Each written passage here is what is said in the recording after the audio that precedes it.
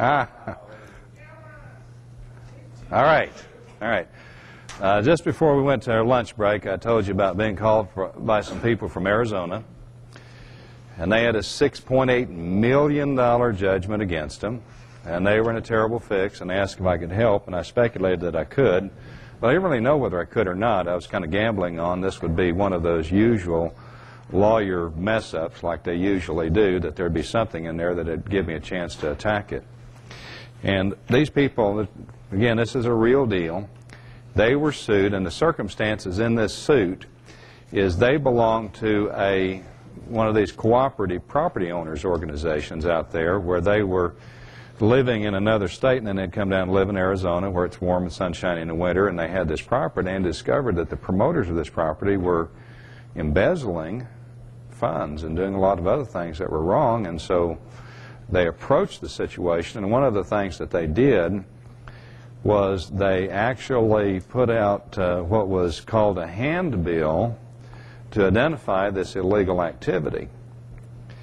And they didn't succeed in getting any kind of criminal activity charges going against these people, but the promoters did sue them for maligning their reputation.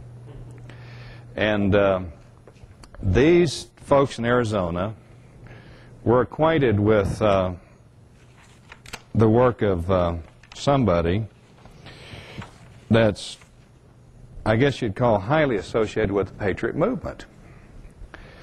And so this person did the paperwork for him. And this is what it looks like. And it goes back where I started at the very beginning, and I said, we talked about the fringe around the flag. See, this guy's got a nice little flag printed on here. And I don't know what this other graphic is on here for. And for some reason, everything is in all capital letters. Much of it's underlined, bold-faced, and a lot of other stuff. And I'm here to tell you that it didn't work. It didn't work to make those claims about what's associated with what I call the fringed flag arguments. In fact, this guy had actually told them, when you go into a hearing, don't admit that you're the person named in this suit. When they ask you what your name is, you say that your name is John, Truman, Doe. And then when they say, well, is this you here, say, repeat yourself. Just repeat it. That's what the people did. They went into a hearing, and they did that to a judge. And they hate this judge. But in reading the minutes of the hearing, I don't think that they should really hate the judge. But of course I can't see the facial tics, the expressions. I can't hear the tone of voice. I don't know. Maybe he was really abrasive with them. I don't know. But what I saw was a judge that tried and begged these people to get away from this stuff. Get away from that. Get away from that. Talk to me. They wouldn't testify. They said, we stand on our pleadings. We don't have any questions for the other side? We stand on our pleadings. Well, are you going to deny that you did these things? We stand on our pleadings.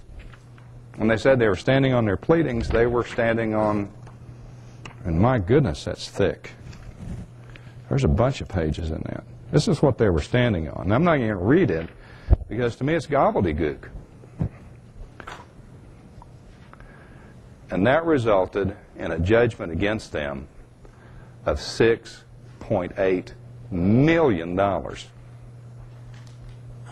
that's what I say, is if you're out there near your goal and you feel a tug, it may be that tether of misinformation. So you want to be careful about this kind of stuff. And when they talk to this guy and say, well, you know, we did what you told us and it didn't work. Don't worry about it. I'm going to do this. And what is this? This is their suit in the World Court against the individuals that got the judgment against them that is allegedly worth $700 million.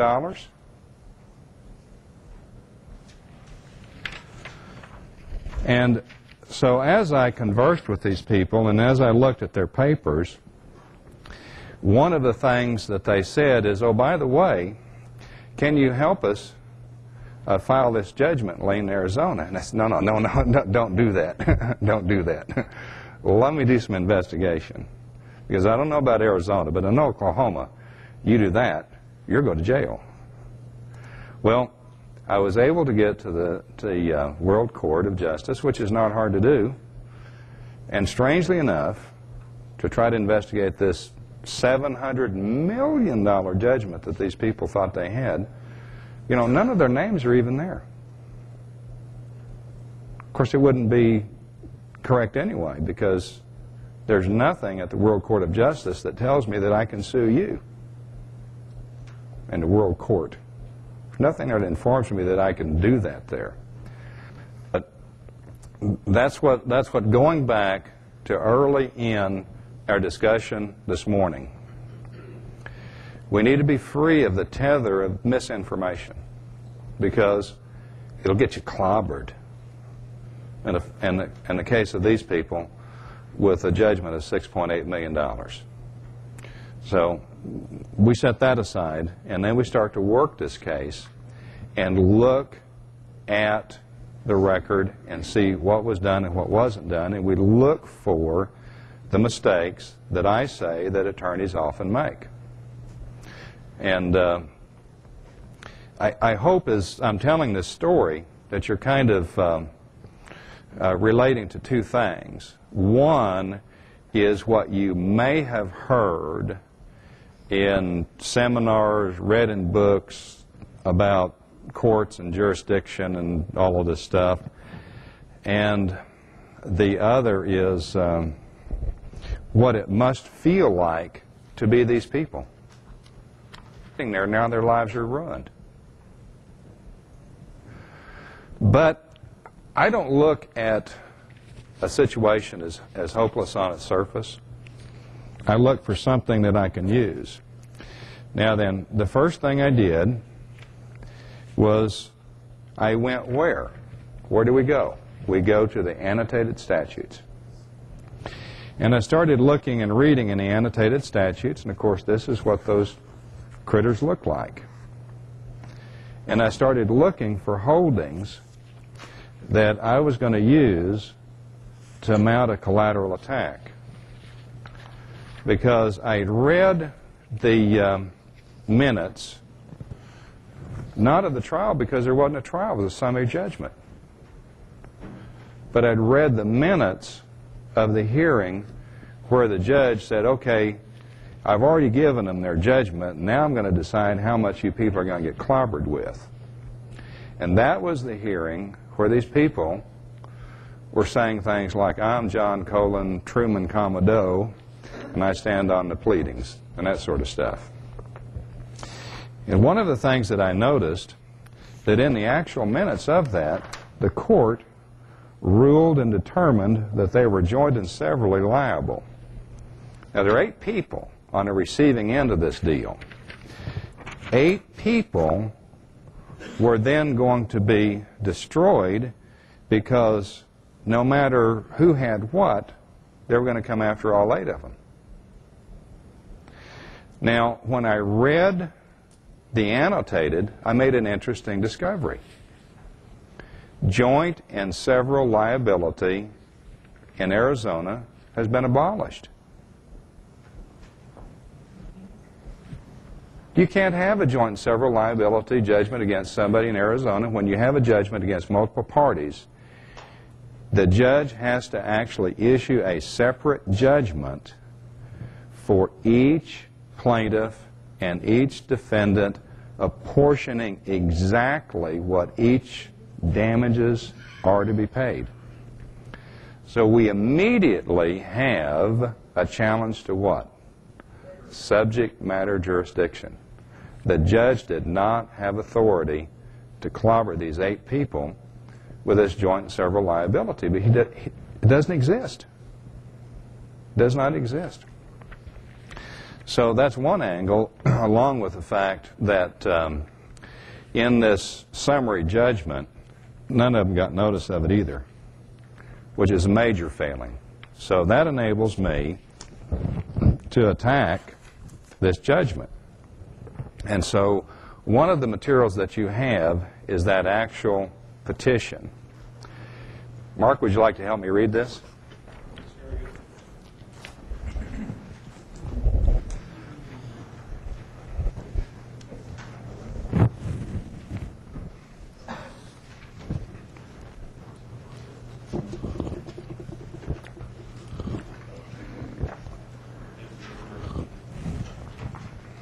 Okay, this is a petition to vacate a void judgment. Melvin W. Citizen, Elizabeth M. Citizen, and so forth, hereinafter identified as plaintiffs, petition this court under authority of Arizona civil procedure and the common law doctrines established in the American Credit Bureau versus Pima County for vacation of a void judgment in case number CV 9902663, a copy of which is attached. The face of the record shows that the plaintiffs in the above-styled cause were not in receipt of notice of complainant's motion for summary judgment in case CV 9902663, had no means to know of motion for summary judgment, or the hearing conducted to determine liability. The plaintiffs were deprived of procedural due process rights. The clear face of the record shows that the court did not have jurisdiction over the parties, a procedural due process requisite for determining liability. Jurisdiction of parties and subject matter is essential to a valid judgment, and court must have jurisdiction to enter the particular judgment. Van Ness versus Superior Court of the State in and for Maricopa County. A judgment is void on its face and is subject to collateral attack unless court has jurisdiction of the subject matter, of the persons involved in the litigation, and to render the particular judgment given. Halford versus Industrial Commission. Trial court had no jurisdiction over person of defendant who was never served with summons and complaint, who never appeared in the declaratory judgment action, and who only filed notice requesting copies of all minute entries and documents long after trial. Therefore, judgment as to such defendant was void. American Natural Fire Insurance and versus Esquire Labs of Arizona. Once existence of personal jurisdiction is appropriately challenged, party asserting jurisdiction has burden of establishing it. Lycoming Division of Avco versus Superior Court of Maricopa County. The complainant's action to determine liability was not procedurally or substantively a provisional remedy. Before any provisional remedy shall issue, the party seeking such remedy shall establish with particularity by affidavit to the court's satisfaction sufficient facts supporting the party's claim, and establish that one of the requirements of subsection A of statute authorizing provisional remedies has been met, and that such party will file such other pleadings or affidavits as required by law as a prerequisite to the issuance of any provisional remedy sought. See Arizona Civil Procedures. The court in case CV 9902663 wanted subject matter jurisdiction to find Melvin W. Citizen, Elizabeth M. Citizen, so forth, and severally liable. The court in case CV 9902663 made no inquiry into individual culpability of each respondent. Melvin W. Citizen, Elizabeth M. Citizen, and so forth. The court failed to apportion degrees of fault to Melvin W. Citizen, Elizabeth M. Citizen, and so forth. The court in case CV 9902663 made no finding that any party was responsible for the fault of another party. Joint and several liability has been abolished in Arizona, excepting where degrees of fault have been apportioned. each defendant is liable only for the amount of the damages allocated to that defendant in direct proportion to the defendant's percentage of fault, and a separate judgment shall be entered against the defendant for that amount. To determine the amount of judgment to be entered against each defendant, the trier of fact shall multiply the total amount of damages recoverable by the plaintiff by the percentage of each defendant's fault, and that amount is the maximum recoverable against the defendant. The relative degree of fault of the claimant and the relative degrees of fault of all defendants and non-parties shall be determined and apportioned as a whole at one time by the trier of fact. If two or more claimants have independent claims, a separate determination and apportionment of the relative degrees of fault of the respective parties and the non-parties at fault shall be made with respect to each of the independent claims. The liability of each defendant is several only and is not joint. Abolition of the joint and several liability applies to all actions pending on the effective date of the act. In Arizona, tortfeasors are to pay for the damages that they cause, but no more. Each defendant is liable only for the amount of damages allocated to the defendant's percentage of fault. Pulley versus National Hole-in-One Association. In an indivisible injury case, the fact finder is to compute the total amount of damage sustained by the plaintiff and the percentage of fault of each tortfeasor. Multiplying the first figure by the second gives the maximum recoverable against each tortfeasor. Larson versus Nissan Motor Corporation. Review denied. The court is required to allocate responsibility among all parties who cause the injury, with each such party's liability several but not joint. To cure the deep pocket problem of the defendant, Pioneer versus Superior Court in and for County of Maricopa, the trier of fact must determine and apportion relative degrees of fault of all parties and non-parties. Zurin by and through Zurin versus Ford Motor Company. Review was granted. Let's see, I think that's part of the citation. The court must apportion fault between all wrongdoing. Hutcherson versus City of Phoenix. A judgment is void on its face and is subject to collateral attack unless the court has jurisdiction of the subject matter of the persons involved in the litigation and to render the particular judgment given. Halford versus Industrial Commission. A court must have jurisdiction of the subject matter. If it has not jurisdiction, a court's judgment may be collaterally attacked. Vargas versus Greer. Lack of jurisdiction over subject matter can be raised at any time. Kelly versus Kelly.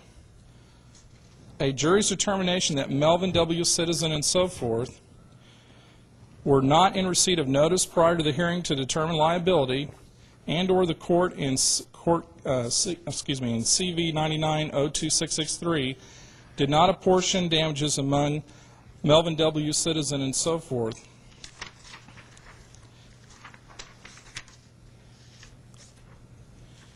This justly requires vacating the judgment in case CV 99-02663 together with award of costs and damages for any taking of the money or property from Melvin W. Citizen, Elizabeth M. Citizen, and so forth for the time spent litigating. And then there's an affidavit, a sample of an affidavit attached to it. Thank you, Mark. Appreciate that. Is it all there? Isn't it just pretty much a primer, a how-to on vacating a void judgment? And where did it come from? Did it come from the authority, the annotated authority? Did we empower the court to act? Did we state the court's authority to act right up here when we started out? Did we tell the judge, here's where you have authority to act? They had one potential, or they have one potential defense, and that is to say that this original summary judgment was a provisional action. No.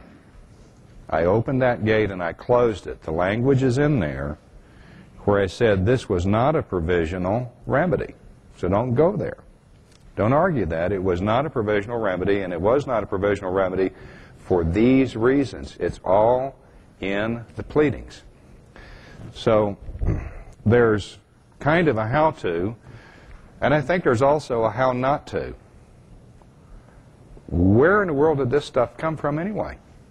But haven't we, who are in and associated with the Patriot movement, seen tons of this? Haven't we? What happens when you use it?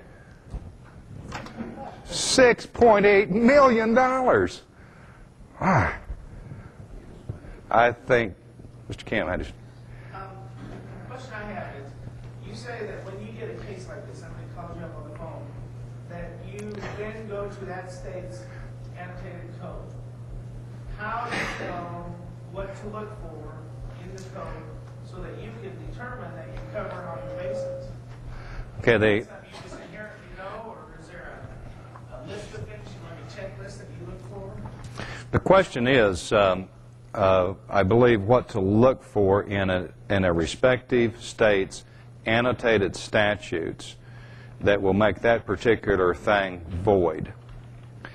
And I was asked during the break if this is something that I made up, and I did kind of sort of. But the law of voids, which I discovered in 1993, is one of, it's a legal doctrine. I haven't found any place that it doesn't exist. And it's kind of a last defense for people under our Constitution, as it is interpreted by our Supreme Courts, to defend their property interest. We are a country that by design and intent held the ability to own property as sacred. Do we all agree? But there's been a lot of damage to that ideal, but we can see that surviving for more than 200 years is still a provisional remedy for us to get our property back when it was wrongfully taken, when the other side didn't follow the rules. When I go to a state, I know that I can look almost always in the index under voids, void judgments, judgments void, setting aside judgment. There's always going to be a way of finding that. It isn't necessarily going to be easy, but so far it's always been there. And again, what you're going to do is you're going to be keyed to that state's authority for vacating judgments. You're going to have in the annotated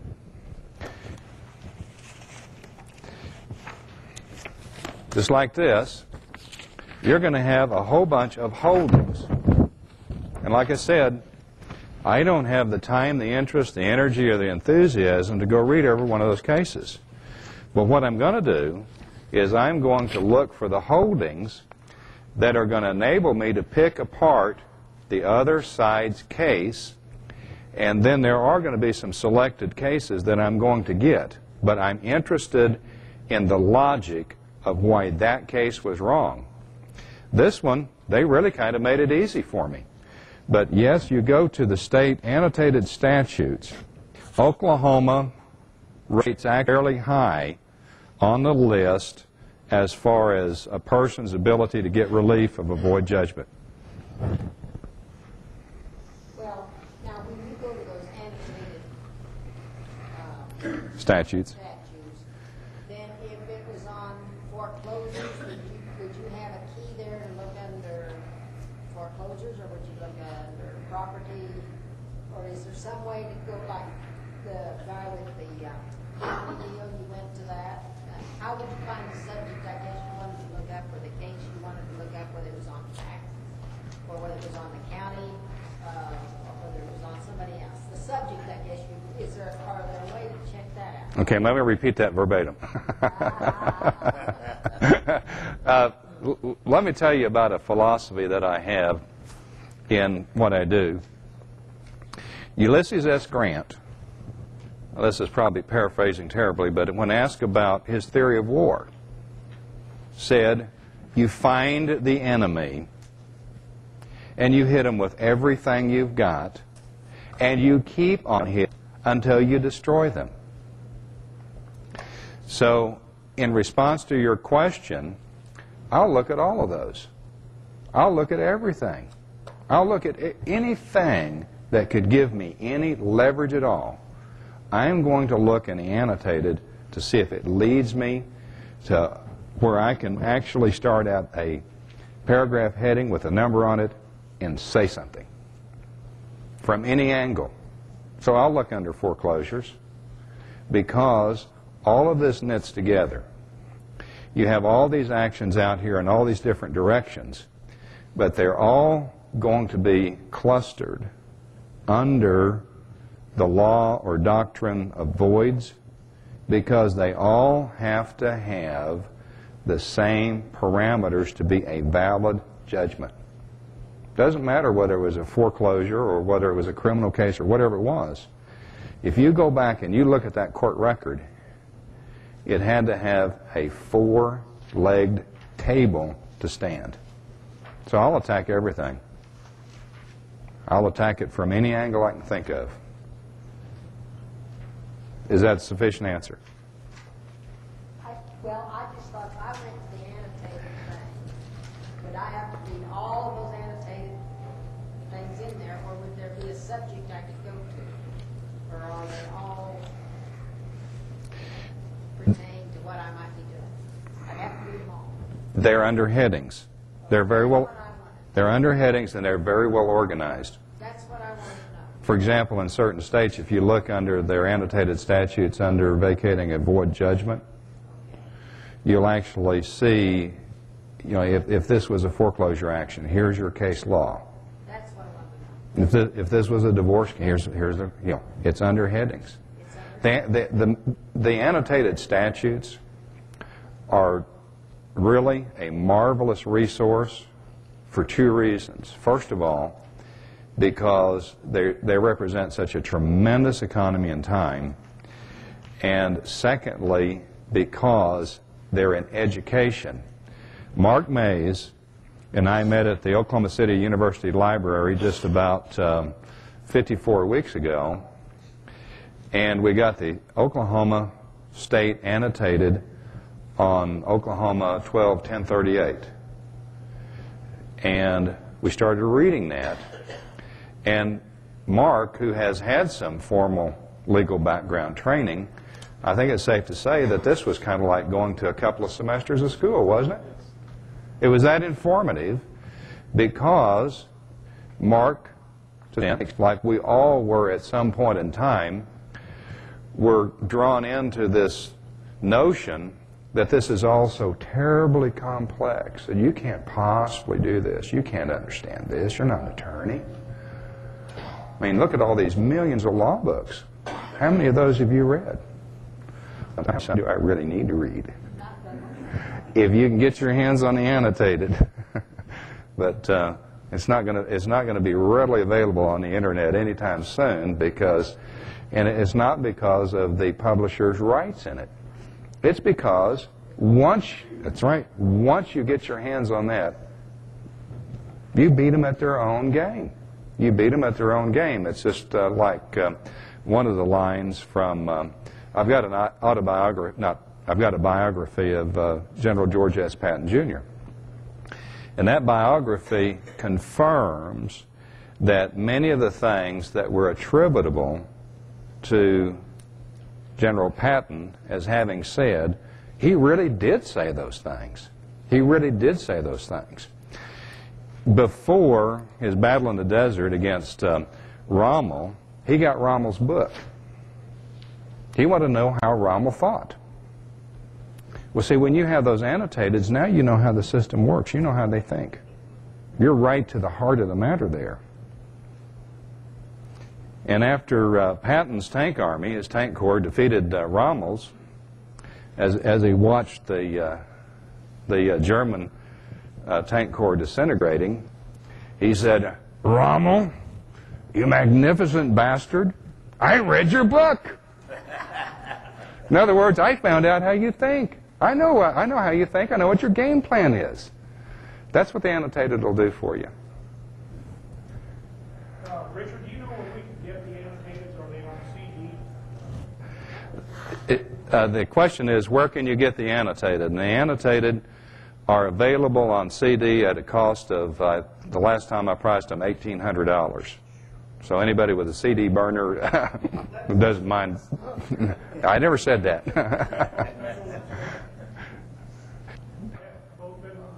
Yeah. Yeah.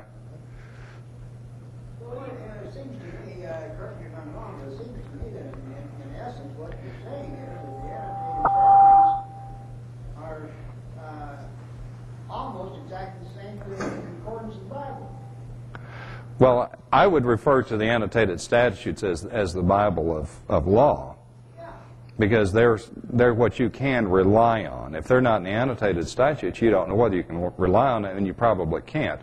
Because as you walk through a law library and you see those hundreds of thousands of books, unless the cases in that book, those books, actually appear in the annotated, at least as a keyed reference, they're just philosophy of law. And that's one of the things that, in my opinion, is wrong with our law schools. They're not teaching people about law or how to practice law. They're teaching people philosophy of law. So consequently, you've got people coming out of law school, and they can stand up here like I am, but they'll talk all day on Roe v. Wade. But ask them if they need to support a motion for summary judgment with an affidavit, huh? That's procedure. I don't know anything about procedure. The fact that the statutes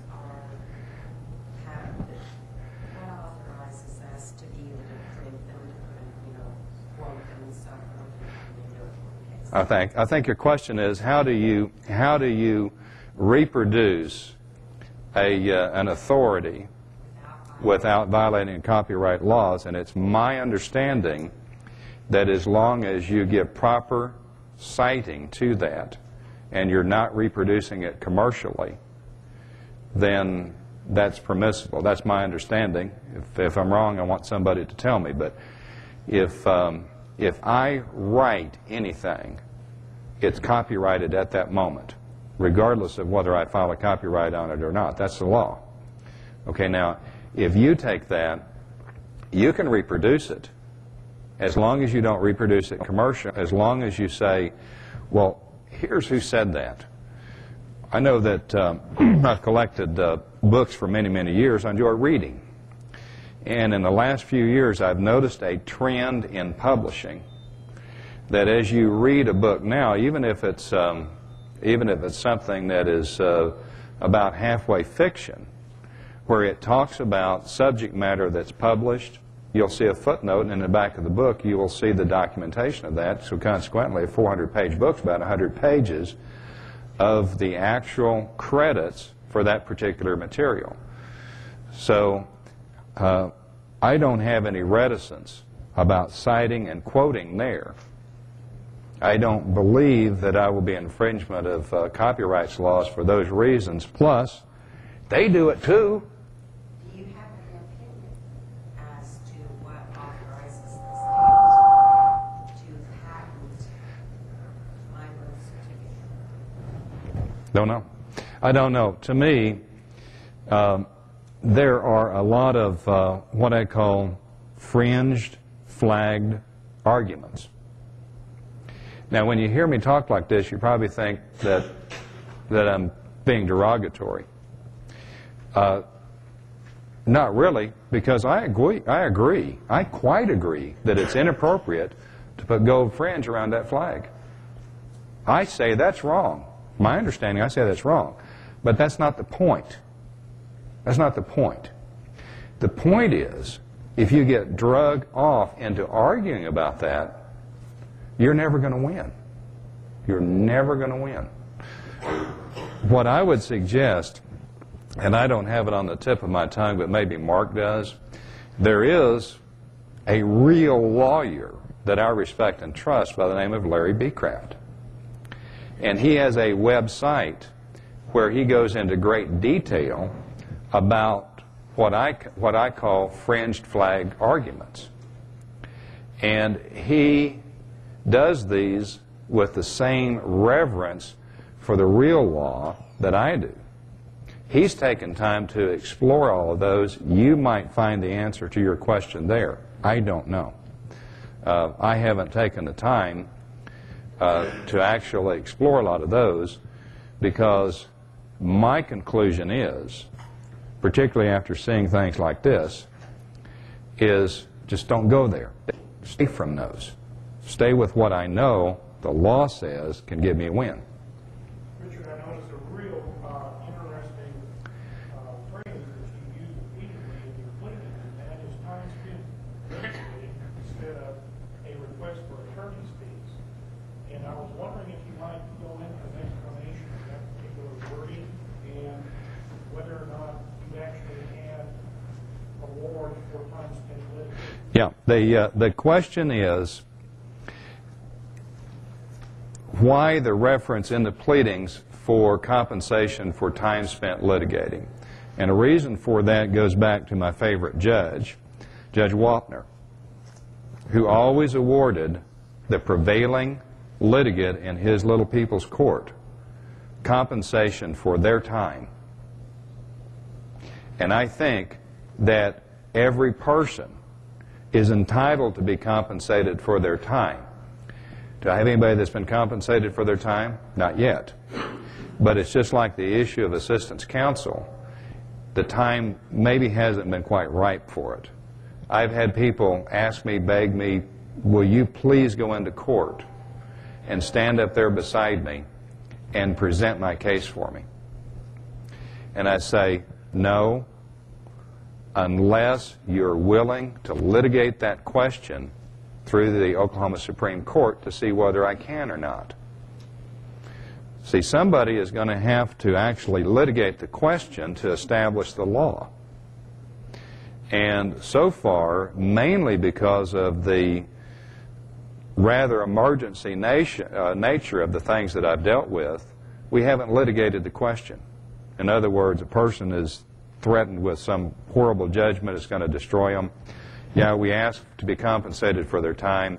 No, the judge doesn't give it, but, you know, they're free, and they don't want to take the time and the money to litigate that question, particularly on assistance of counsel, because it would have to be done, I've forgotten the term for it, but it's an interlocutory. In other words, you would actually have to say, time out, we're going to take time out from litigation, and we're going to ask the Supreme Court to rule and determine whether I can come in here and speak for you. And the situations that my friends have been involved in have been a little bit too compelling to play the game that way. I look forward to the day when somebody will have the luxury and time to litigate two questions: whether or not I can appear on behalf of somebody else if they really want me to, and the other is whether they can be compensated for their time. Now, they can be compensated for their time in a settlement, of course, but what I want is for the judge to say, okay, you spent X number of hours, I'm going to get you compensated because you did your own legal work. But they remain to be litigated questions. In other words, when I go to the annotated, I haven't found any authority for them yet, so if it's there, it's well hidden.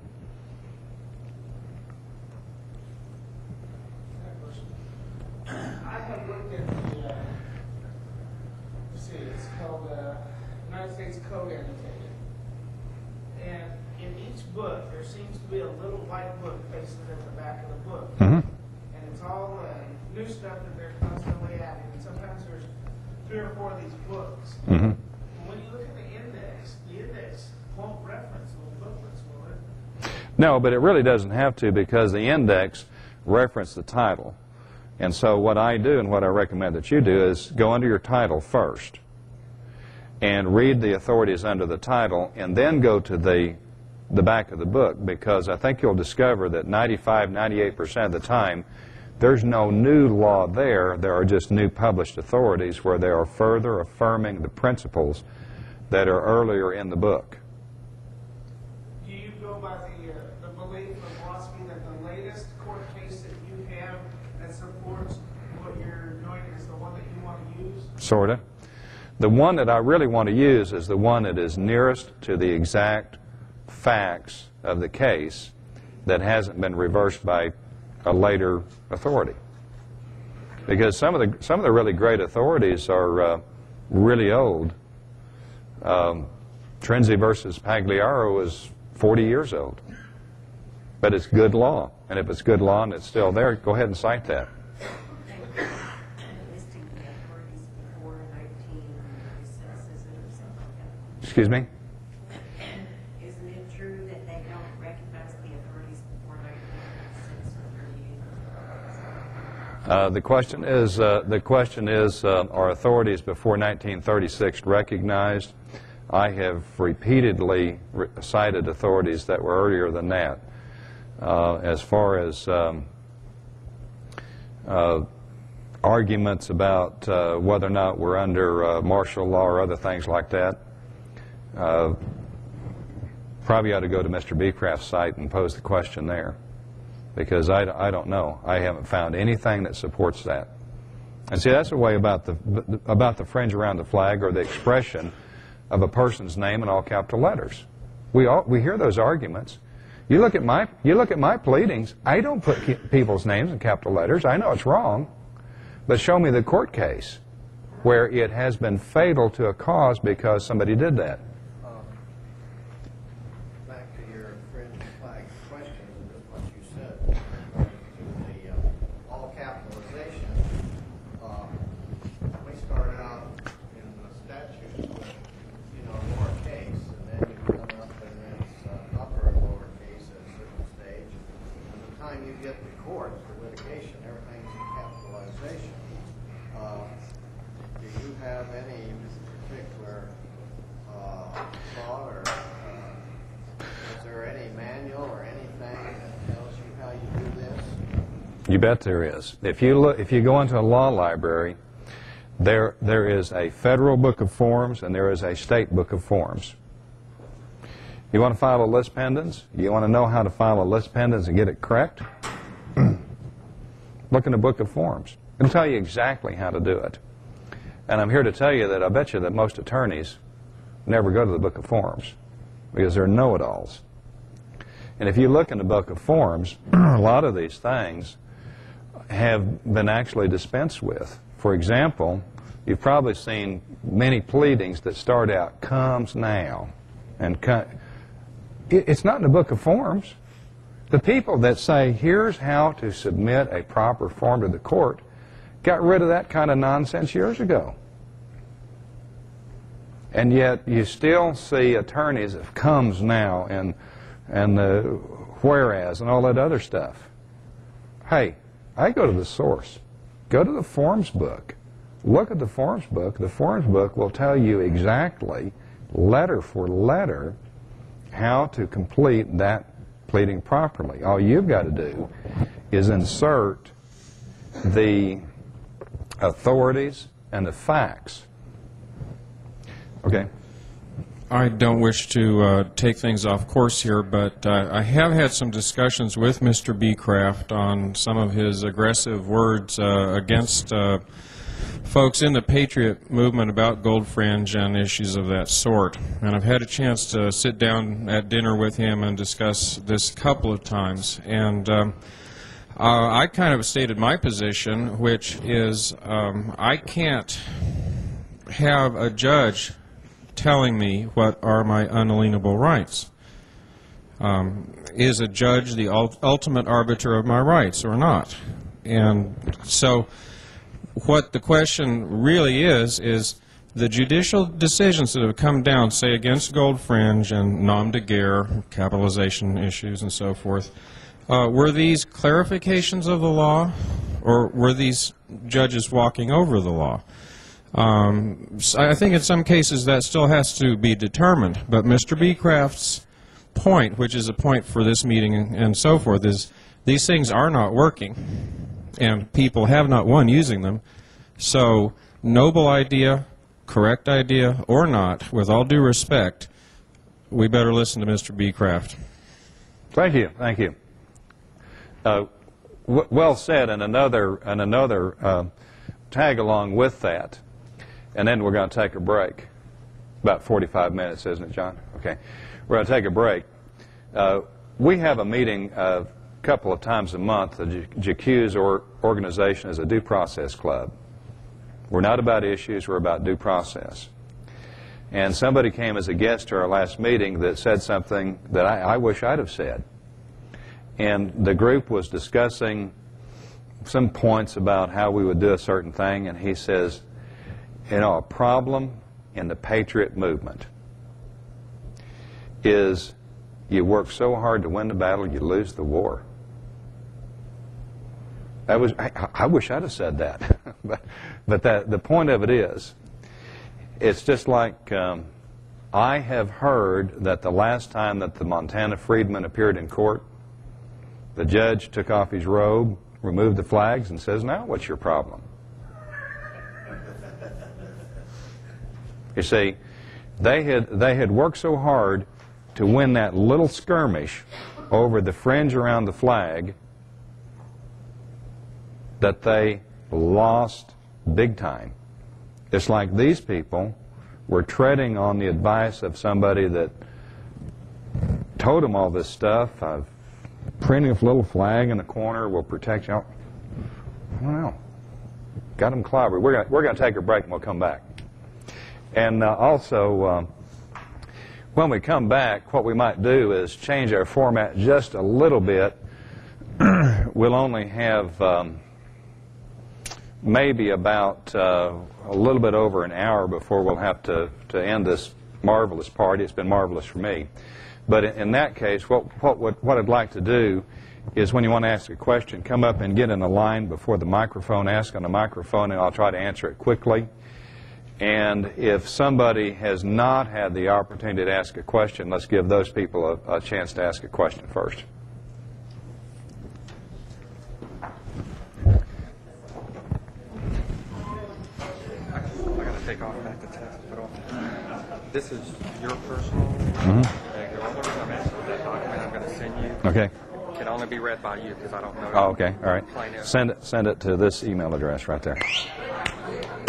We've just got an hour. We just got an hour, and we'll be in jail if we don't leave.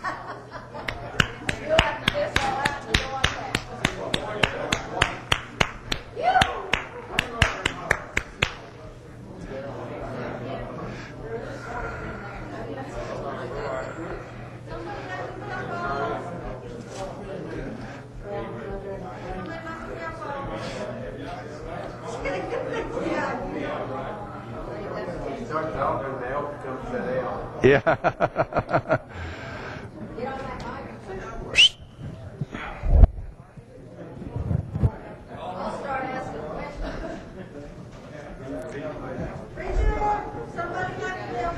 Well, has it got an ID in it?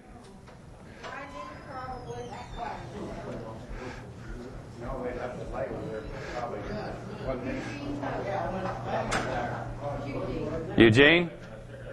All right. If anybody wants extra tapes, who remembers my middle name? All right. You can go to the JACU's website. There will be an order form there that you can print out. If you put Luke on it, then it's available for today's cost. I need to know who is going to make the cassette tape. That's what I'm interested in. Okay. All right. Just contact to the site. Who would like to ask a question that hasn't had a question answered? If you'll step up to the microphone, and then others, just step right in behind them. We'll try to get as many questions answered as possible. If you have to step in front of Mark, don't worry about it. That's okay. Okay. Getting back to the 4 legs. Uh-huh. Does a corporation qualify for one of those? Only if an officer of that corporation appears and testifies. The corporation, in my opinion, can't. It goes back to a case law that's about 200 years old, that a corporation is a fiction and jurisdiction cannot be established by fiction. And I think you have to have an officer of that corporation to have that 4th leg. That's my theory. Another question is, where does the 11th Amendment come in? As far as being able to sue a state? far as him being able to sue me, As far as the state being able to sue you. the state or him, Under what authority? in law or So you have been sued by the state of Texas? Colorado? Colorado. A tax case? Doesn't matter. It's criminal. Okay. They have to have their competent witness. What? They have to have their competent witness. Somebody has to complain. Who's complaining? The state is. Even if it's the people of Colorado, there has to be a witness that swears out the complaint. Somebody has to say, I was injured, I was harmed. Yeah, okay. What about Article 3, Section 2, Clause 2, where the state is a party, the Supreme Court only has jurisdiction? I'm of the opinion, and it's just my opinion, there still has to be a complaining party. You mean there has to be a plaintiff? There has to be a complaining party.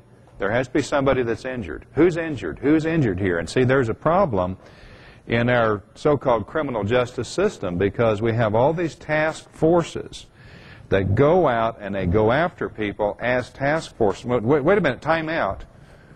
Who is injured here? I mean, who is injured here? And it's something that is probably already settled in the law, but it's being ignored.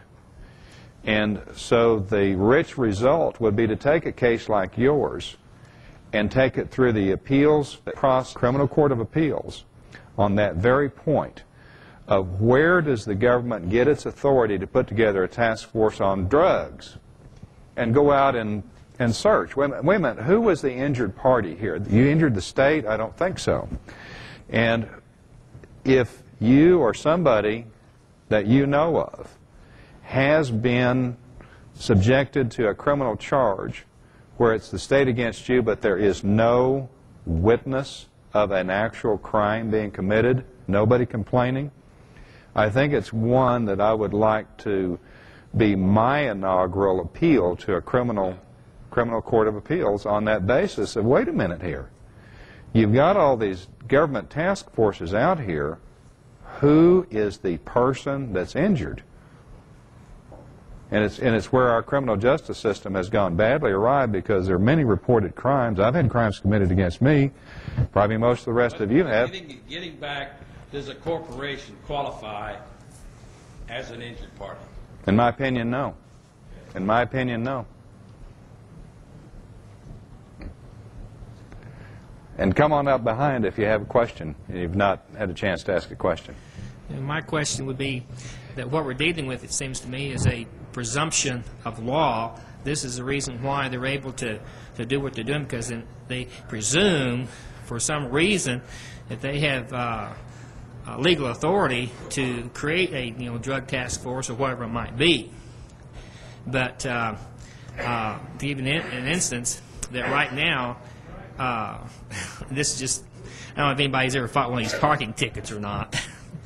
But anyway, in asking the question that where do you get your, you presume that I was the person who parked the vehicle there. Where is the evidence? Who was the witness? Who actually saw it? Where is the damage? Who did I injure? So I asked the question, is this a crime? I mean, is this a criminal offense or a civil? Well, I finally got an answer out saying, well, it's criminal. Well, who did I injure? And then, so where do you get your jurisdiction that presumption is a crime? Well, they sent me back a city ordinance, a presumption ordinance, that it is presumed that because you're a registered vehicle owner, that you are the person who parked the car there. So we haven't got that issue resolved yet, but anyway, I haven't had an arrest warrant sent out for me yet. But my question is, where do we stop the presumption of law that they seemingly believe that they have? Because the other thing I had was when I stopped not having a driver's license, then my case was this. Well, your presumption of law is different than my presumption of law, but yet I'm exercising my right and I get arrested for it. But that's my question, presumption of law. These things are like the assistance of counsel, and they're like compensation for time while litigating. These are probably issues of first impression.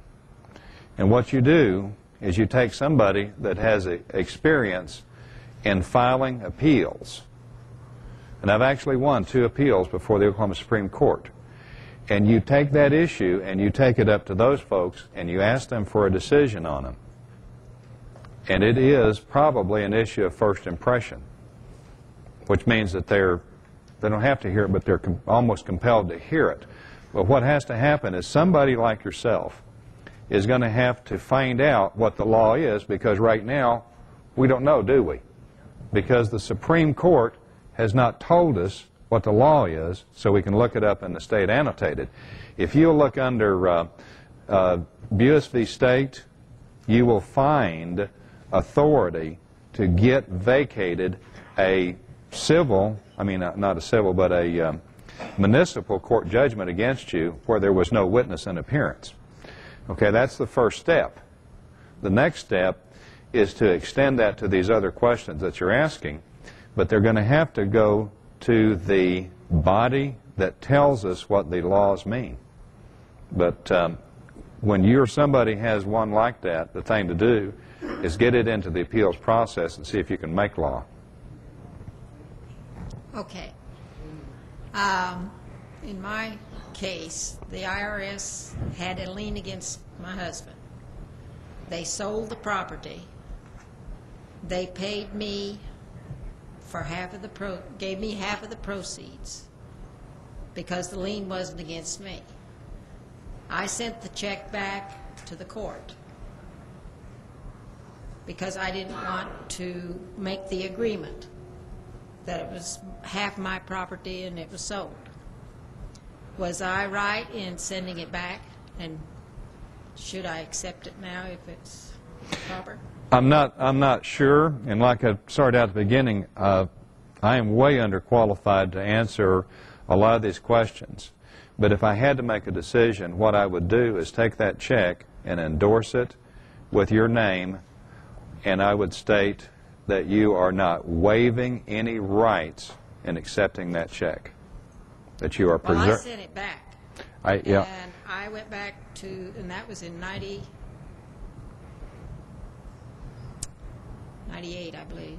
Because I think that you can sign it, you can endorse it, all rights reserved. But you're not intending to waive any right. You want to keep your rights. You want that money because that is actually a prepayment to what a judgment may be. But I believe that you would protect if you. I can still go back after them on all these things. Sure. Oh, absolutely, absolutely. Say, thanks for the money, but by the way, I'm reserving all my rights. Well, that might help. Thank you. I'm from Kansas, and this is a tax question regarding the fact if you can cut off some of their tax money, ground them to a halt. And these, particularly on property taxes, these tax notices that go out in Kansas, there's no dollar sign on them, okay? It's so many units of something. And of course, people go in and they pay dollars, okay? Mm-hmm. But there's no contract there to pay dollars, all right? Maybe beans or kernels of wheat or sand or whatever. And then, if you don't pay, then you're a year behind. Then they turn around and sell this to the sheriff. The county treasurer sells this tax lien to the sheriff, and they convert it to dollars on that deal, but they still, even when it's paid, it's only paid in whatever units. They don't put it all there, and then they sign that as having the taxes paid. And it would seem to me that this is, out and out fraud, and there ought to be a way that we could go after the county treasurer for committing fraud and the sheriff, okay? Because they're conspiring to convert something that a bill that was issued that was never issued in a dollar amount, and here they convert it to a dollar amount. They also say it's paid, they don't accept it in a dollar amount. Yeah, I think it's a great case to litigate the question, to get it up to the Supreme Court to get a decision.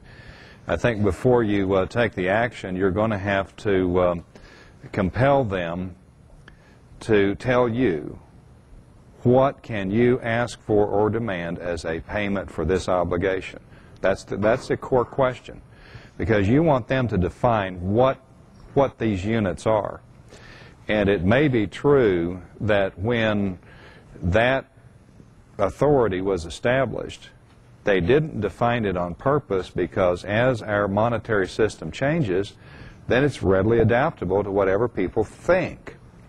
But what I would do is figure out a way to contact probably your Attorney General and ask for an Attorney General's opinion, and if the Attorney General won't ask, you can actually go to a federal court for an advisory opinion.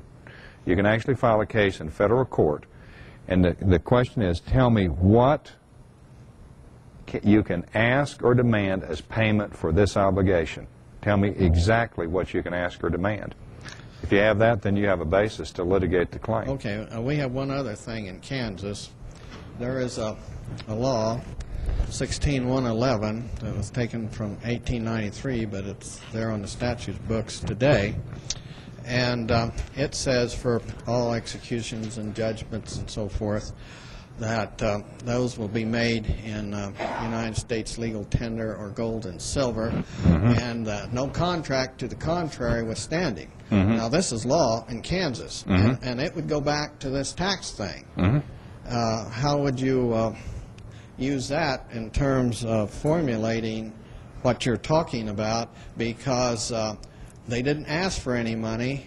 The law says this is the way it is, so why is there any obligation there on anyone, you know, to pay anything, you know?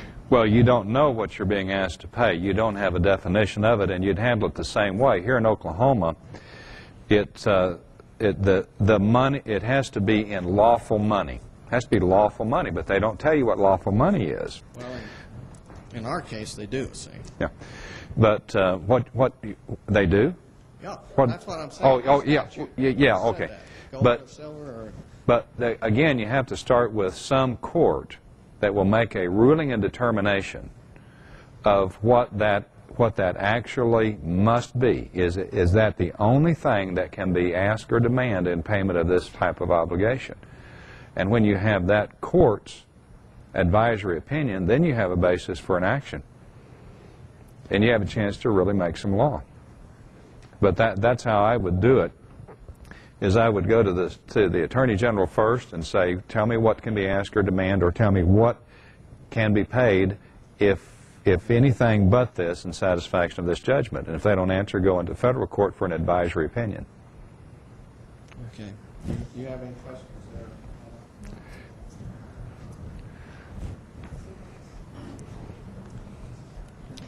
there? My name is Bruce Gore. There's a group in in Florida, and they are involved in the right to travel. Now, they make the connection, as an example, on the driver's license, and on the insurance, and on the registration of the car. Now, they show, when they take the police officer up there and ask him questions, they say, can I force you to have a driver's license, officer? And he says, no. He says, now, if I can't force you, you can't force me, then how come we have a driver's license? And the question being is that the legislators who created the fourth branch of government, which is the Motor Vehicle Department, whatever they call it, whatever they call themselves, are able to go in and make these laws and say these are laws when they are not laws. And they can't connect it with the Constitution in any way, shape, or form. But they get away with it because they say it's a law, and pretty soon it's like Bob said, they get the presumption, and everybody presumes, since they take the bull by the horn, that they can do whatever they want to do to us. Now, what I want to ask you is this. since they've already got it all worked out there, I would like to not take it individually, because I don't think you could do enough of it. You know, to go up and win your case and so you're sovereign one and they don't bother you. You know, that happens. But how would we go to the annotated as an example and go there and get the material we need to show that they never had the right to do any of those things? They'd be proving a negative, and how you approach that is that's an issue of first impression. And this an issue of first impression means that the Supreme Court has not made a ruling and determination. Well, let me say, I got 26 pages. No, the gentleman's gone. I got 26 pages of all these law cases, Supreme Court, saying that no state entity can force you to have forced insurance, proof of registration, or a driver's license. Now, I've got all these court cases, like what you used. Now, how would I take that and say, in the state of Oklahoma, get everybody involved, realizing that we lost our freedoms, and if they can stop you anytime they want to and do anything they want to do because they're out of shape, and they presume all these things. Do you think this annotated, these books, we'd find all these laws in here to be able to go and attack this issue? How you have to do it is on the defensive. You have to wait until they arrest you, charge you, driving without a license. Then you support your argument and you take it up to the Supreme Court and get a Supreme Court's determination on it. Well, we've already got those in these laws already. Well, no, you need it in your case. You need to see if you can replicate those laws on your own behalf. Well, okay, going back to your words again. If you knew that there was a law being violated, and it was actually a treason, which it is, aren't you supposed to report that? You see where I'm going at?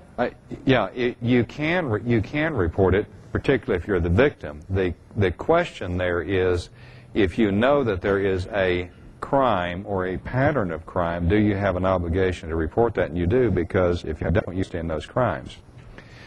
But as far as what I believe your question is, Bruce, you're going to have somebody that's arrested for driving without a license actually litigate their claim based on those authorities through the Oklahoma Supreme Court, and they will get relief either based on those or because the Supreme Court makes new laws.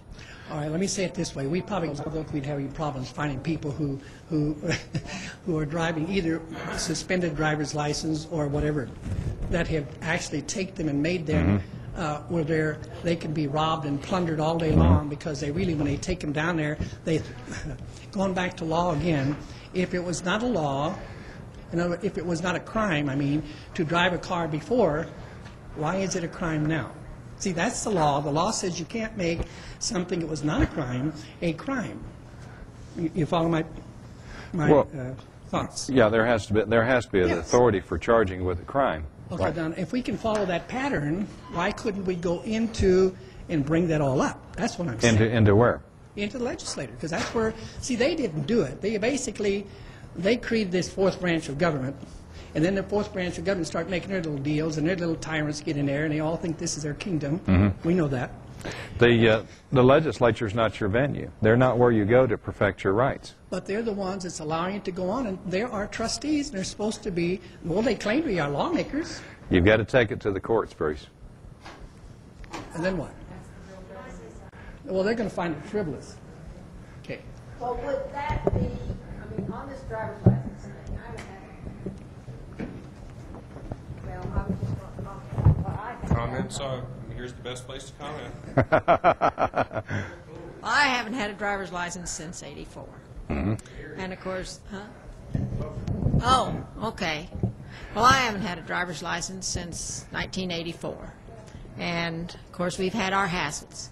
But I look at this driver's license thing. If I apply for a driver's license, I have entered into a contract with the state to be rule and regulated. Is that right or not right? Sounds reasonable, but here's the thing that we, as patriots, friends of patriots, sympathizers with patriots, need to remember is don't use all your energy fighting a battle if you lose the war. And I was asked last night if I file a tax return, and I do. Do I do that because I think I have to? or need to or whatever. No, I only do it for one reason. I'm afraid of what they will do to me as a person with substantial property interests if I don't. I do it purely out of fear. Now, I agree and have even in pleadings embraced all of the arguments that you see in the Project Toto, but yet I don't want to subject myself to the wrath of these evildoers, so I file the tax return. In the annotated code, I think we were discussing this earlier, you were voicing the opinion that the state can't be a damaged party, not without a qualified witness. And so many times, I think, in all the different millions of charges and cases that go through the courts, this seems to be one focal point that perhaps we could have some effect in that area, bringing this issue up or issue, because the state is representing itself as a damaged party. Yeah. In my opinion, the state cannot. Particularly over the past 8 years, the so-called Department of Justice has gone completely haywire with everything from Waco is a perfect example of it. Who did those people hurt? They just didn't like them. They just didn't like them. They fabricated to get the warrant. They didn't have jurisdiction to issue the warrant. But in our examination, and when I say our government's examination of it, they talk about who fired the first shot and what actually caused the fire. That's not important to me. What's important to me is to ask the question, why were they there in the first place? They, in fact, fabricate evidence. Those are the questions that the people in positions of authority are avoiding. They keep talking about who fired the first shot, who actually set the, I don't care. To me, that's irrelevant. I want to know why they were there. And unless I, as a citizen, went to them and say, they've got guns over in that compound, and every time I drive by it, they take pot shots at me. I'm a witness now. I'm complaining. Now that gives them the authority to get the warrant based on my witness and go there. So yes, it is a terrible problem because you have government posing itself as a victim on behalf of whoever, I don't know. And who has been hurt? Who's been hurt? The little people. Yeah. My turn? Yes. Okay. I had a comment for the travel guy. One is the very first case that dealt with driving versus whatever. The guys set up their case.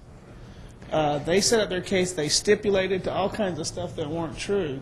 Now, what he said was, you set your case up. I'm working with Pat and trying to set up a case. The same with Rosa Parks when she did her deal with the equal or the affirmative action, I can't remember what it was, where she was on the bus. They set that case up. If we want to win cases, we've got to set them up ourselves so that all of the facts support us. And I think that's what you were saying earlier. Exactly, exactly. You've got to empower that court to make the decision that you want to make for you.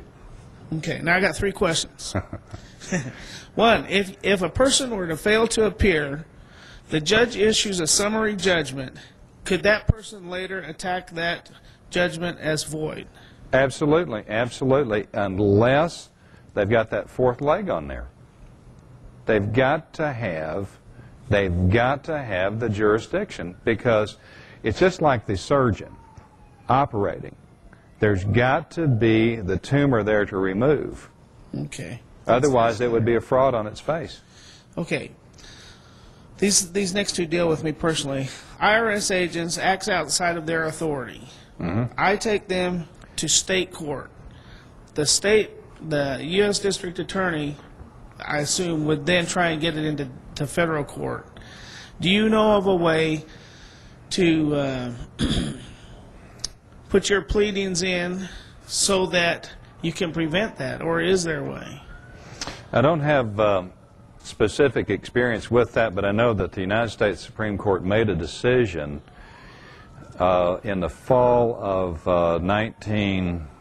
I believe it was fall of 98. And what they in effect said was that no person who acts outside the scope of their authority is entitled to representation or compensation for judgment or any help whatsoever. You're out there on your own.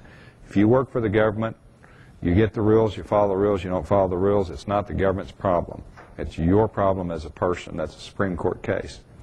I'm sorry that I don't know the name of it, but it's a recent case and it's good authority. That would be in your pleadings then. Oh, absolutely. You plead that case as your authority to proceed. All right. The last question was on a summary judgment for a 2039 summons to get books and records. I had a case where the U.S. attorney got up, talked to the judge. The IRS agent entered a declaration. I never had the chance to cross-examine. I told my side of the story. The other attorney told his side of the story. As far as I could tell what you're saying, no evidence was entered on their part, yet they ruled against me. Is my best option to then file a new case? You said collaterally attack in the federal court? In the federal, you have to do it by motion. I think it's a 60E, but I would definitely do that. And you can actually rely on Vern Holland's recent case where the 10th Circuit Court of Appeals actually ruled for the little people, and they said, okay, the IRS said that this person owed this, but they didn't put any supporting documents on the record in the form of evidence. There were no witnesses. There was nothing to show that this person was actually involved in this taxable activity, and they have to meet minimum evidentiary standards to actually establish a tax obligation. That was posted by Dan Metter. Yeah, I read it. That's the case that you want to rely on, not because it's exactly like yours, because it's similar enough, because it involves the same core issue. When the IRS took that person's property, they did it without first establishing that that person was a taxpayer owing a tax.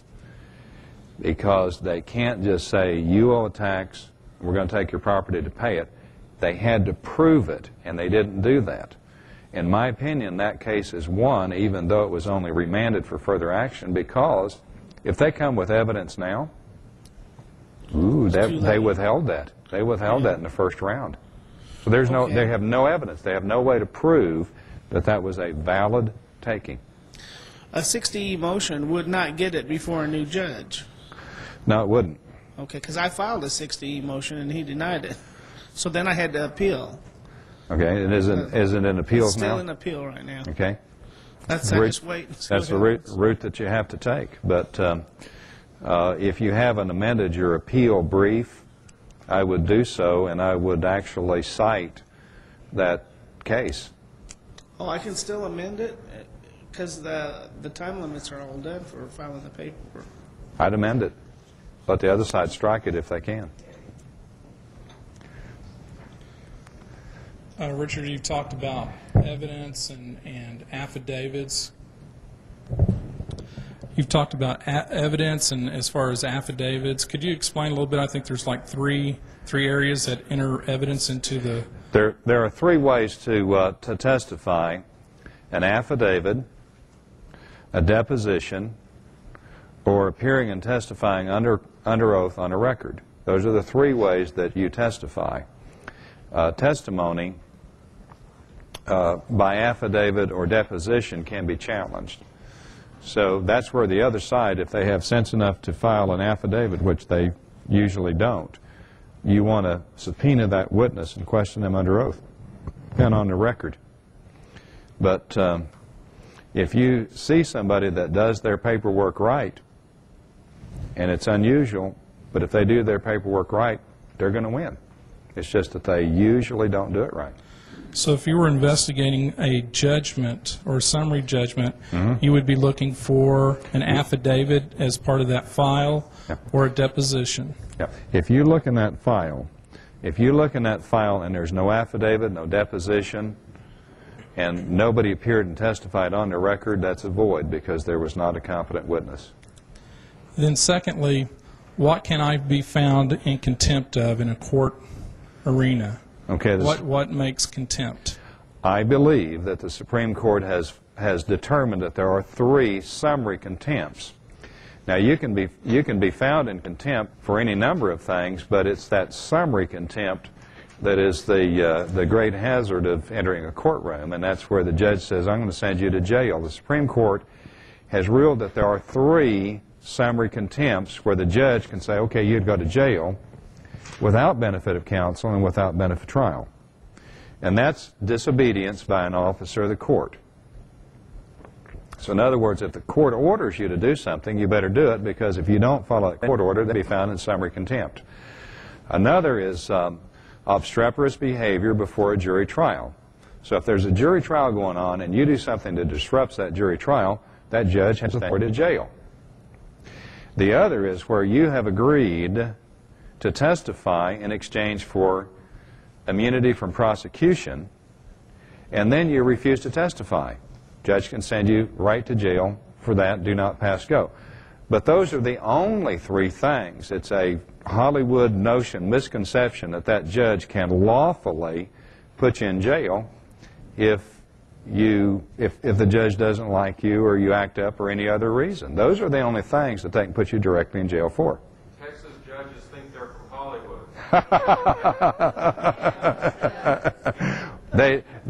They do that all over, but I'm here to tell you, and as we discovered in these pleadings of real cases, the tide is turning. It's just turning a little slowly, but it is turning.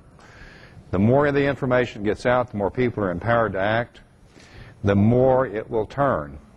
But there's an actual case, and I'll apologize in advance, but there was an actual case, I believe it was in California, where a man stood in a hearing and said to the judge, "You son of a bitch." Judge put him in jail. Went up to the Supreme Court, and the Supreme Court said, no, don't do that. I mean, you're an adult. If somebody can call you a name and ruin your day, that's your problem. Don't put people in jail for that anymore. You have to follow the interlocutory appeal or something? Excuse me? Did he file an interlocutory appeal to get out of jail while this was being appealed, or was he in jail the whole time this appeal? I don't know the details. He probably was not in jail all that time because, among other things, he could bond out. Yeah, I really don't have any questions to ask, but the lady that brought up the driver's license point caused me to think that possibly I might have some information that would be interesting to you people who are into that movement of driver's license. At www.psasl.org, you can buy insurance which does not require a driver's license. They will insure you no matter whether you have a driver's license or not. It is also a Patriot-type insurance company. It's a religious organization, and so what you do is you buy a membership, and then you pay so much for your car. I'm not going to go into all the details because it's all there on the website for you to see. And then you're assessed. The whole pool of members, which is around 10,000 members right now, is assessed on a quarterly basis for the damages that the pool has sustained. So I just gotten into it myself. My son has just turned 18 years of age, and of course you all know what the insurance it comes to for a kid 18 years of age. He's paying about $23 a month for full coverage insurance. On an 89 Honda. So, it's a great bargain to start off with. There are some people here that are, besides myself, that are also into that. And so I think Debbie back there is into it. She knows all about it. And there's some more around here that know every bit about as much as I do and some more. But there's also another side issue to that, and that is this. When the cop stops you, you got no driver's license. then you've got no insurance in his eyes, and he hauls you to jail for that. I think you'll have some fun with it. What's the website again? www.psasl.org. Has anyone been to court you know of with using that? I do not have any of that information, no. But I do know it's valid in any of the states. It's valid insurance in all 50 states. So, yeah, thanks. Richard, excuse me if you may have covered this and I missed it, but and fortunately it's been a long time since I've had any dealings with the court, but the last time I did, I was told that if I showed up at court without an attorney, that I would be arrested. Oh. You know, that I could not. This was in Oklahoma County, and I could not represent myself. I would go to jail. Yeah, there's still a lot of that going around. People that are acquainted with the JACUSE organization, it's not for your benefit, but you know, there is an initiative called Jail for Judges. And even though the tide is turning, there's still a lot of misconduct, but there's probably always going to be misconduct until there's judicial accountability. Now, we do have the Oklahoma form of that initiative on the table back there, and we'd invite you to pick up a copy of that, because until judges that do things like that are taken before a jury of ordinary people who are not lawyers and not judges and get their chance to understand real justice, that's going to go on. Yeah, Richard, getting back to these void judgments. How do we go through our cases to pick out things that, you know, to get some kind of an idea whether we had some void judgments? And like, I think one time you were mentioning certain criteria has to be met before a valid complaint can be filed and to give the court jurisdiction. What you want to do is look in that file and see if there is an affidavit, a deposition, or a minute record where somebody was testifying on the court before a court reporter. If there are none of those things in that file, then that's how you begin to launch an attack. But also at the same time, you look for rules that were not followed, just like the Arizona case. This was a joint and several liability judgment. It was abolished in Arizona. So what you do is you look for everything that was procedurally wrong, every jurisdictional failing, and then you sue them. What about, like if they come to court and bring in, see on copies or copies of some promissory note or copies of trying to get a quiet title, copies of different stuff. I think you mentioned something, the originals had to be there? Well, not only the originals have to be there, but there has to be a witness to testify as to their meaning. If there was never any witness, they were never before the court. If you have access to federal rules of civil procedure, look at Rule 7H. And Rule 7H is actually the basis for state rules that are almost universal, that averments to fact, which appear only in pleading, are not before the court. So it doesn't matter how high they stack that. If it's only an attorney submitting that, it's not before the court for the court's consideration. Federal Rule 7H. And you're saying if a complaint is filed by an attorney and not the actual complainant, it's not a... It's not a case at that point. Not a case. It's not a case at that point. And it never will be a case until a witness appears. Without that witness appearing, it never became a case. Remember the law? Didn't we read that law? We read that law. We know that that's a law because we know where we got it from. So I make mention about that PSASL, the insurance. I've been a member of that organization for 5 years. I have 2 teenage sons, and when you look at the insurance that costs with conventional insurance, it is astronomical, especially when you have an accident. My son had an accident, and believe it or not, he ran into an attorney's wife or husband. And so, but this PSASL, it does meet the Oklahoma Financial Responsibility Act. And the damage that my son did to the other car was $8,000, and the organization paid off on it.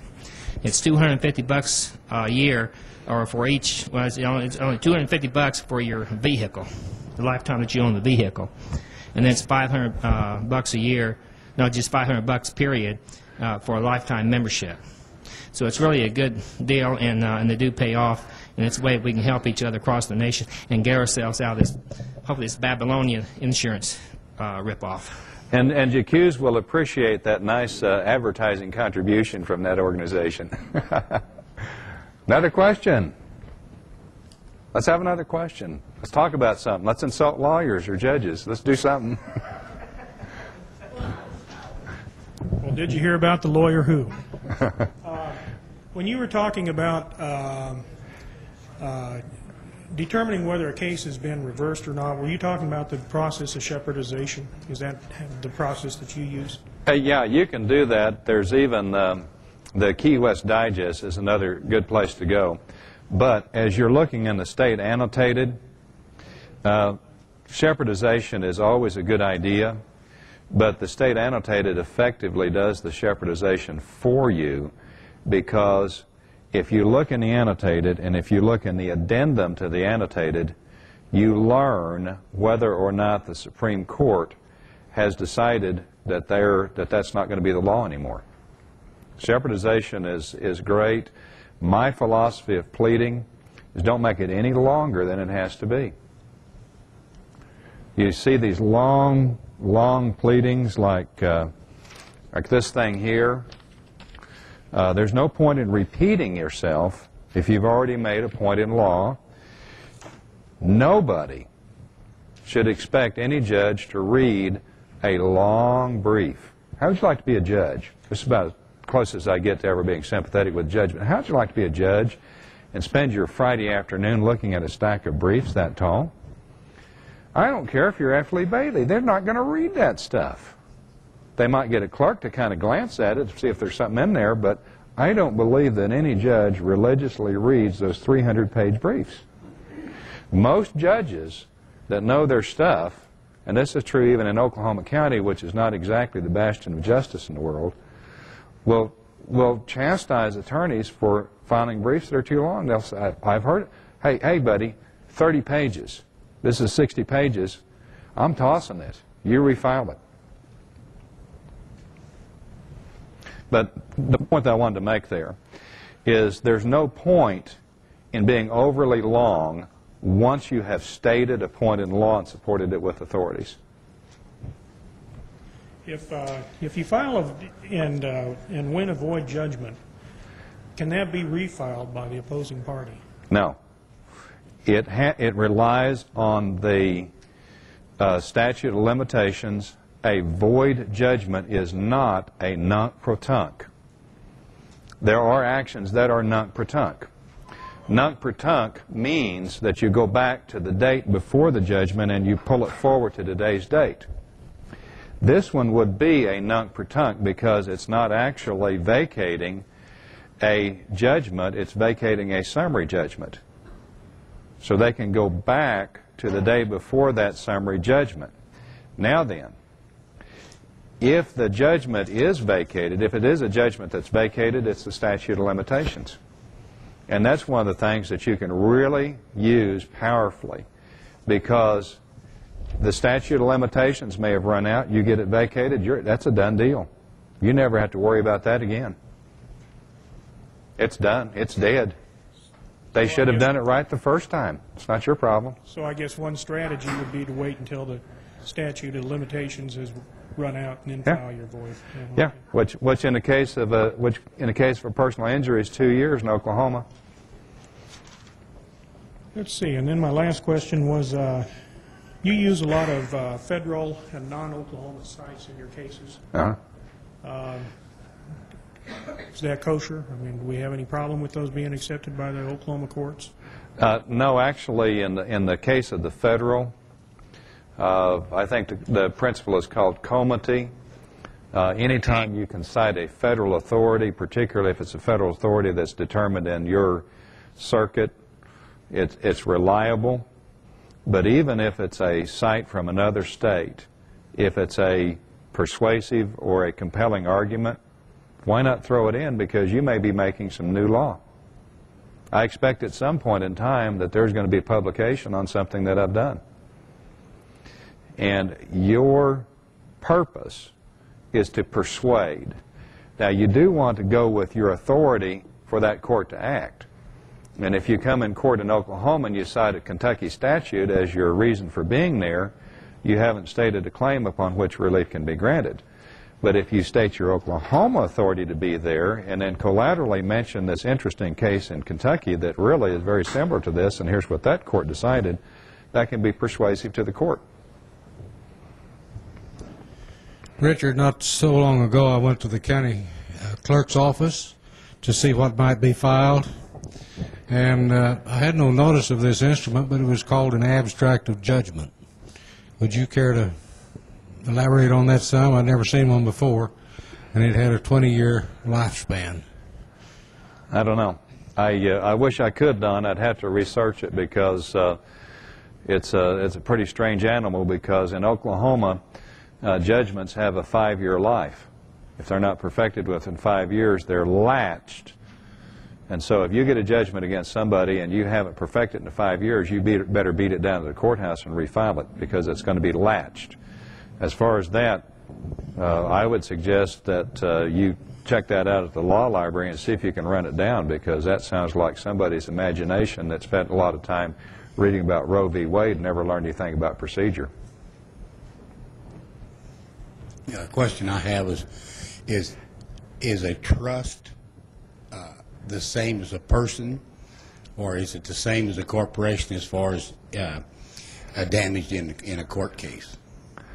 Well, I think a trust can be damaged and does have standing, but only through an authorized representative.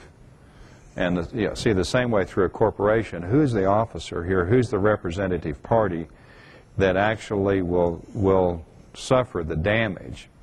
And if you're a beneficiary of a trust and you're suffering damage, even though it may be damage that may not occur for many years, then in my opinion, you're the damaged party. But the trust itself wouldn't be damaged. It would be a damage to that individual. If, for instance, a trust owns a piece of property, and in a court proceeding they back it back around and claim that an individual becomes liable, so they transfer the assets of a trust into an individual to claim a judgment against that individual. They transfer the assets into the name of an individual. They void the trust. Right. They void the trust, put it in the name of an individual. Sounds like a great opportunity to make some law, because trusts are something that I would not claim to be an expert on, but I believe that if you have put a spendthrift clause in that trust, they can't do that, and that's the key to it. And see, that a lot of these things, it's just a few little words here or there that make all the difference in the world. And I think if that trust had a spendthrift clause in it, they can't do that. And the reason for that is there are certain protections that go to a higher level, and the spendthrift clause is intended to protect the beneficiaries of the trust. But if there's no spendthrift clause in there, then it does not give the court a reason to believe that it was actually constructed to protect beneficiaries. And I think that that's what you need to look for, and see if it has a spendthrift clause in it.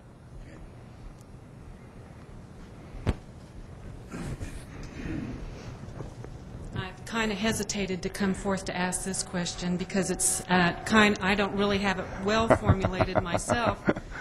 But we recently, this is all very new, a summary judgment that it would appear is void in law, and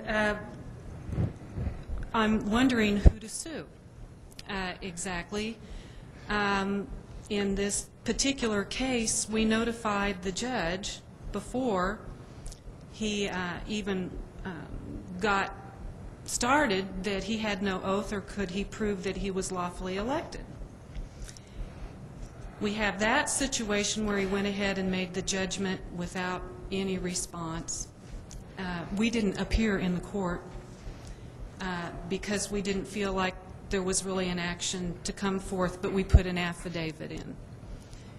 I think my question is, we think we would sue the party that brought the action forth, but can you split the cause of action and sue the judge separately in one case, and then regarding this one case, and then sue the plaintiff? This was a quiet title action without any, they tried to quiet title without any proof of ownership. So who, can you sue, split an action in that sort of thing, or does it have to all stay together and you have to try to present two courses of action in this one? How I would do that is you sue the beneficiary of the judgment for relief of the void judgment. You sue the judge under 4218 for acting in clear absence of all jurisdiction. The beauty of that is anytime you're in a civil rights venue, you don't have to prove a single dollar's worth of damage. Damages are totally nominal in civil rights. It's whatever a jury will give you. And what's 4218? That's your federal title where you actually sue for conspiracy against rights. And you have a 14th Amendment right not to be deprived of money or property without due process of law, and I don't see any due process there. It's a mockery of due process. But that's not called a splitting of action then? Well, because I've heard, I don't know this much about all this stuff, but I've heard you can't split an action, is that right? No, you can split them all over the place. Look at Trinzi versus Pagliaro. Trinzi versus Pagliaro does collaterally cite another point of law. It's very important that you can sue over the very same action in different courts as long as you can establish that other court's authority to act. You can sue all over the place, but in that case, you sue it. You have to split it unless you can prove that that judge was actually acting in concert with that party, and I don't think appearance is enough. So my case then goes to federal court rather than state. You have two cases, one against the judge for violation. You take him into the Fed. Okay, I have a question, which is the same thing because that's my wife asking, and but it involves this judge and the clerk of court not having an oath as required by law. This judge appointed this clerk in 1986, and she never had an oath on file as required by the Kansas law, and that's a felony. And this judge, or this clerk then, 3 years ago, swore this judge into office. Okay? And so we noticed them by affidavit within the case, and this judge went ahead and found default. We never went because there wasn't a court there, as she pointed out, but by default went ahead and quieted title. And also, as Paula pointed out, there was never anything in the original petition to ever show that they had ownership. All they did was state they had ownership. But they had no documentation, no affidavit, no nothing. The petition was dead on its face, and we also filed that in an affidavit form into this case. But the point is, can we come back against this clerk? I was thinking it would be easier against the clerk than against the judge, and file a collateral action to sue her because she's not there. Oh, very definitely. Very definitely. So, but can we, how do we do that in a court where she claims to be clerk when there's no clerk to take? You don't sue her in the court. You sue her in the federal. Sue her in federal, too. But you sue in that court for relief of that judgment, and it sounds like it's a good one. I think there's 2 points of power here, and that's the clerk and the sheriff or law enforcement to enforce whatever judgments come out. So if you can destroy the clerk or take the jurisdiction away from the sheriff or whoever, then you've stopped all their actions. Anything that shows a jurisdictional failing is sufficient to do that. Well, unfortunately, I think we're done, as our time is about to run out. I really appreciate this opportunity. I hope you take something away from the meeting that can help you, maybe inspire you, give you a chance to win. We're kind of all in this together. So it's us against a corrupt establishment. And how do we get your help? Do you have my card with my name, phone number, and email address? Call me or email me and tell me the circumstances, and I'll look at your case, and we'll discuss it from there. Send you complaints or something like that? Excuse me? The complaints you have to have? What I'd actually have to have is the file. Not necessarily the file exclusive of those tons of paperwork. I am interested in files to the extent that we can show a failing, like no affidavit, no witness. Okay, that gives you your open door to take that thing out, get rid of it, get your damages back from them. It happens. Can we do?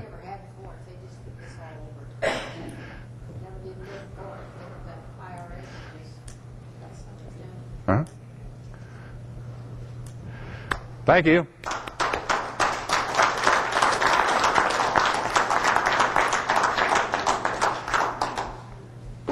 Richard, I'd like to make a quick little statement. Part, I'm looking at the rules of us having this room that they've asked us to restack the chairs, also pick up any trash that might be around your chair. They'll help us clean up so that we can check out when we're through. So if you might just do a little bit, we sure appreciate it. Thanks a lot. Stack the chairs up